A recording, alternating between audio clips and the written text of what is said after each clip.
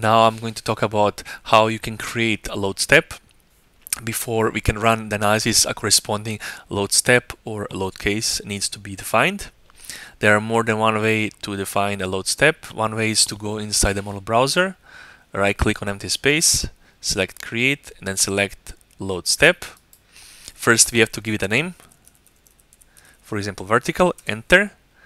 The next we have to select analysis type. So analysis type we select, and we select linear static.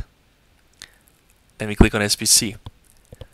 SPC refers to constraints.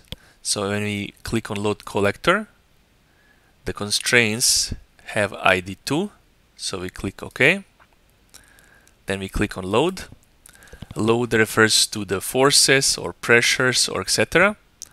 When we click on load collector and we select force, force has ID 1. We click OK. So now our load step has been set up. Another way to do the same thing is to go to setup, create, and then load step.